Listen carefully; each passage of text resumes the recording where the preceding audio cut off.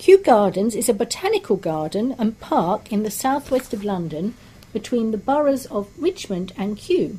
It covers an area of over 130 hectares and has roughly a rectangular shape stretching about a mile, 1.6 kilometres, along the River Thames. Kew Gardens started at its southwestern end when the future King George II moved into Richmond Lodge with his wife Caroline. The future Queen Caroline took an interest in the surrounding land and developed it into a park and gardens. The couple's son, Frederick, Prince of Wales, and his wife Augusta moved into a mansion some 2 kilometres away. This mansion, close to Kew Palace today, is at the north-eastern end of Kew Gardens. It is Augusta who is often quoted as the founder of Kew Gardens, her earthly paradise, as she called it.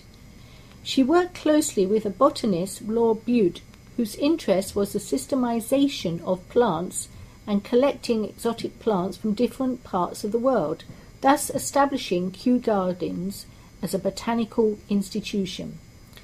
The next generation of the royal family, in the shape of King George III, continued to live at Kew Gardens and to develop it further.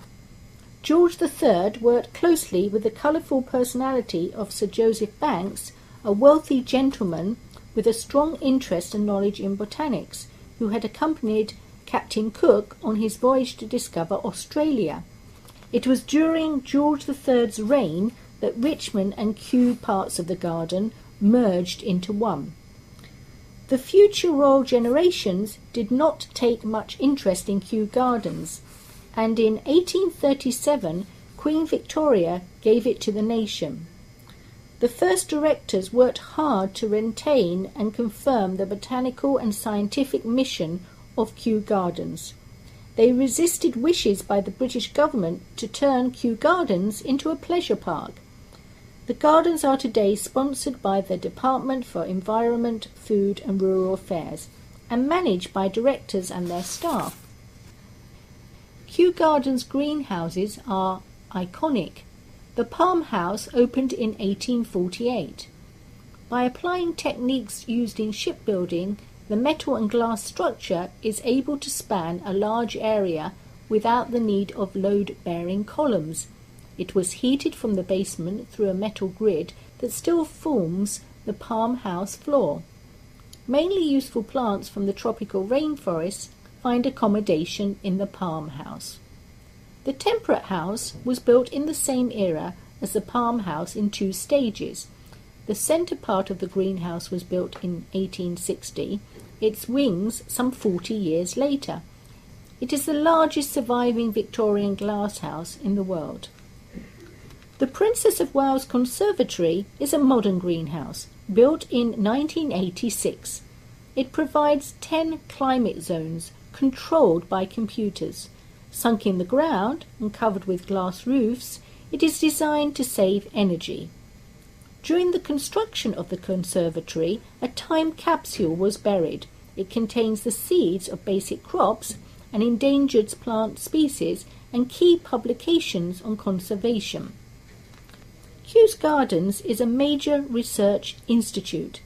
Many projects are executed, often in collaboration with universities, to investigate the potential role of plants in problems the world faces today, such as climate change and loss of biodiversity. Kew Gardens houses the world's largest collection of living plants, more than 30,000 different kinds. Its herbarium, which is also one of the largest in the world, has over 7 million preserved plant specimens. During the Age of Discovery, when explorers researched new continents, cameras had not been yet invented. To document landscapes and plants, painters would accompany such an expedition.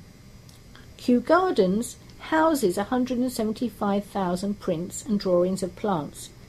While some of them were quite artistic, they were primarily drawn for documentation.